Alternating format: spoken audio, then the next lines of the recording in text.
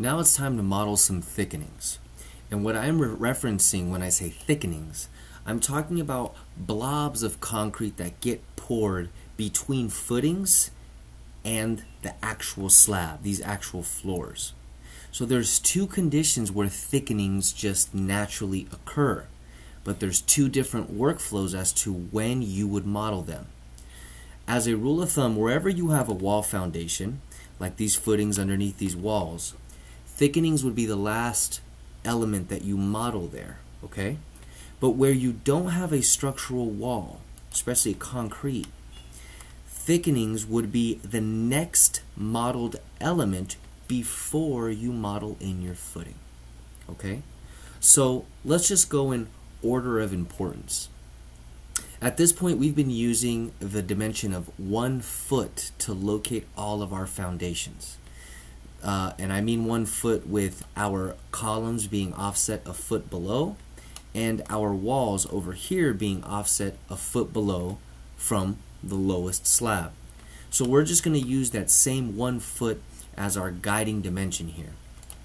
So if you've downloaded those that zip file of families in the portal, let's go ahead and load in the slab edge thickening. So let's go to our Insert tab, find Load Family, and under your foundation families that you've downloaded, let's go ahead and download Thickened Slab Edge and hit your Control key, Thickened Slab, and let's hit Open. And if you get this option, if you already had those families loaded in, let's go ahead and overwrite. Okay, now let's clean up our view a little bit here. We know that we are going to be dealing with floors and footings. So right now we don't necessarily need our walls and our columns visible. So let's go ahead and turn those off. So I'll turn off my walls and my columns, and I will assign a transparency to floors. So let's find the floors row, find the transparency column, and we'll hit override, and let's just assign a 50% transparency. Alright, so we are now cleaning up our view so we can better understand what we're looking at, okay? So for a perimeter footing where we do not have a wall, all companies have their own version of this detail, but this is where we're going to model a thickening first. So in your project browser, let's navigate down to your families, find your structural framing category and open that. And under Thickened Slab Edge, we should have two types. One for slab on grade, one for a matte slab, which is a different kind of foundation system. Okay, us as the Revit users, we will know which family type to use because the engineers have already told us what kind of foundation system they want to use. So let's drag and drop slab on grade. Remember, our cursor changes. We are active in our framing tool. So now let's hit this Pick Lines tool. Let's hit the 3D snapping option. And now, before I click an edge, let's go to the Properties palette and let's play with these dimensions here. We have a width. This is a thickening, a width, and a depth. The depth represents the top of footing dimension because this 3D snapping checkbox and this Pick Lines option will allow us to pick one of these edges. But the way that I built this thickened slab edge family, I want the math to be easy when it does come time for us to use math. We're using 1 foot, and 1 foot applies to top of slab. So let's go to this depth dimension and type in 1 foot. We'll leave the 2 foot as it is. And now, if you have your pick lines and your 3D snapping available or checked, let's click the top edge corner of this slab. Okay, so now you can see what Revit did. Now you understand the hierarchy that Revit places on categories. We have a floor category, a foundation category modeled here, and we have a framing category, which is the element that we just placed. And if I hit escape twice and I select this thickening, you can see where Revit has the thickening existing. It exists at the top of the slab because that is the edge that we selected.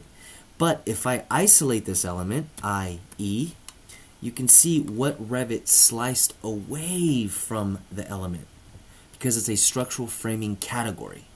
And Revit considers structural framing slightly lower on the hierarchy when compared to floors. Floors will automatically slice it off. So this is filler, okay? This is geometry that exists in real life but gets poured as liquid.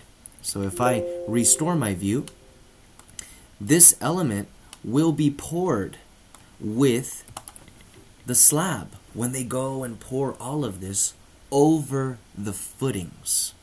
We have yet to model a footing here, okay?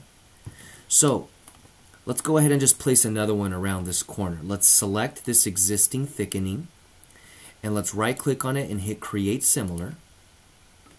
Remember, it remembers that our 3D snapping was selected. Let's hit pick lines over here on our draw panel and let's click this top edge. Alright, so there's one. Now let's place a footing under this. Let's go to my project browser. I got my structural framing, continuous footing this time.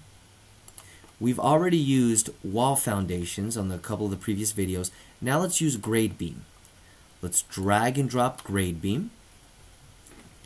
Now let's hit pick lines again, but this time let's pick the bottom edge of the thickening we just placed. Alright, so now let's cut a section through there and understand what we're looking at a little bit better. In your project browser, let's scroll all the way up. Double click on level 1. We've been working over here in this general area, so let's cut a section here. View tab and hit section. And my first click is going to be on the left and my right click on the right. Let's pull this view a little bit back a little bit and let's double click on the window to take a look.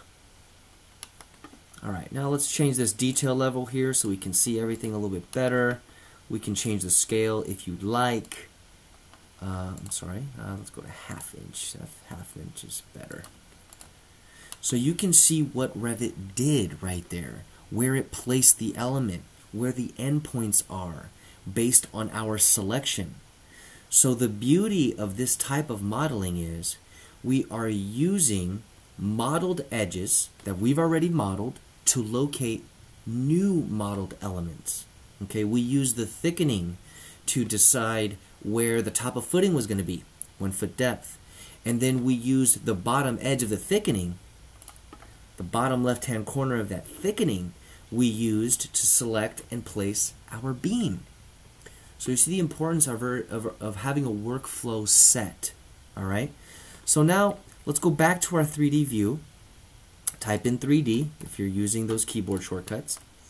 And let's just say that we need this footing to be aligned, right, with the edge of that slab. If I go back to section 2, let's just say that we need that footing to be aligned right there, okay?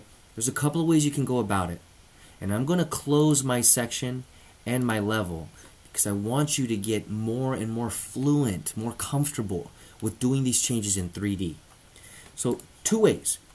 You can use your Align tool, AL, and simply hover over this face of this slab, and you can see that the top surface is highlighted right now. Go ahead and hit Tab until the vertical surface highlights and then click. Now you can just select that face and it moves. Okay, so that's one way. Now let me do a quick undo. Another way to do it is if you select your footing, and in the properties of the footing, under the geometric position, you have this cool little option called Y justification. And on that option, if you click right, you can see that it pushed it in. It kept the location line where we originally selected it. You can see the endpoints. There's an invisible location line there. It kept that location line there. We just told Revit to change the justification. You want the location line to be on the right of that thing. Sometimes the right won't work and you have to hit left, just based on how your modeling sequence was. But it's good to know that that exists. Another important topic, another important thing that we should all be aware of.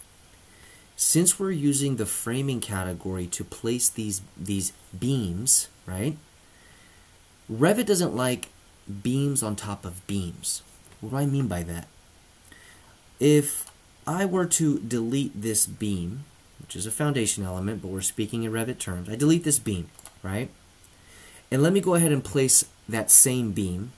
I'm going to type in BM, that stands for structural beam. And I got my 3D snapping checkbox on, and I'm going to hit pick lines. But this time, I'm going to choose that same top edge of the floor. Okay, Revit did that. And now I'm going to select this beam, and in the properties, I'm telling myself, I'm reasoning, it doesn't matter where I place it. I can use the geometric position to figure out where to put it. So this is where you can say, okay, the Z offset, let me go with -1 foot, because that's where top of footing is. You see it moving down. The Y justification, let me say left. Okay, it's not left. Let me say right. Okay, it's right. Okay, we're good. Is this wrong?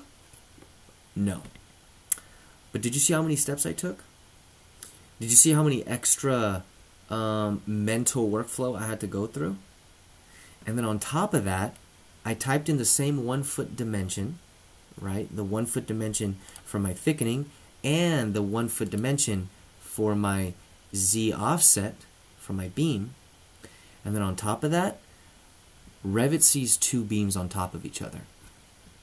Because if I just selected this footing, and you see where Revit sees the location line at the top edge of the floor. And if I select my thickening, Revit sees that location line being in the same place. That is, you might run into confusion later. When you start adding more beams around the perimeter of this building, and all of these beams have the same location line, you can confuse Revit. Then your beams might start cutting back, and it might behave in a way that you didn't expect. So I motivate you and I encourage you to use certain elements to locate the next element. We've already located these thickenings. Let's use the bottom edge of that thickening to locate our footing. So let's just go through that workflow one more time. Continuous footing. We're doing an 18 by 18. Pick edge. And I'll pick this one and that one. Now I can pick all of them once we've placed our thickenings just on the perimeter where we do not have a wall foundation, right? We're not tackling those. And now I can select all of those beams after you've placed them, and then you can change their Y justification to right, whatever it needs to be, or you can use your align tool and align them in. Okay, so it's good to know the different workflows. Now, if we go back to our project browser and go up to level 1, we have a section cut through here. So if I zoom in here and double click on this blue head, I got this section cut. We let this width, if I go to the properties of this thickening, we let the width be 2 feet. Well, now let's make it match what our footing is. This is a thickening. It is a filler, okay? So let's go ahead and say 18 inches. That's what our footing is supposed to be. And now we are starting to understand how this is actually going to be built. You can see how there is no hard line between the thickening and the slab. Yet, there is a hard line between our footing and our thickening. That's where materials are taking over.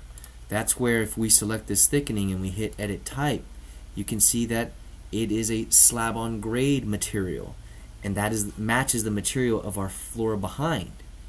Now if I escape and select this grade beam and I go to my edit type properties, you can see that the structural material is concrete foundations. So they're all concrete. When we slice through these things, they all look the same, so we know that later down the line our drawings will look nice when it comes time to print. But we are creating a nice hard line because Revit sees two different materials. And now we can see that, okay, this thickening is really going to be poured with that floor. Let's go back to 3D. Let's talk about construction now. We have no columns here yet, right? Or walls.